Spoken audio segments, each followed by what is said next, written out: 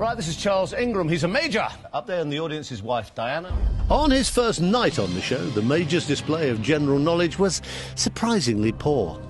It's the right answer. You got £4,000. Somehow he managed to get to £4,000, but used 2 lifelines to get there. Went away and returned the following night with a new game plan involving his wife Diana and fellow fastest finger first contestant Tecwyn Whittock, who we'd met on a previous episode.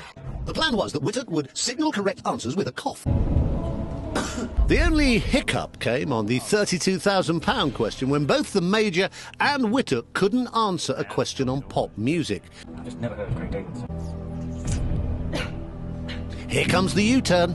No, I'll go Craig David. Yeah. It's worth £1 million. I'm not sure. However.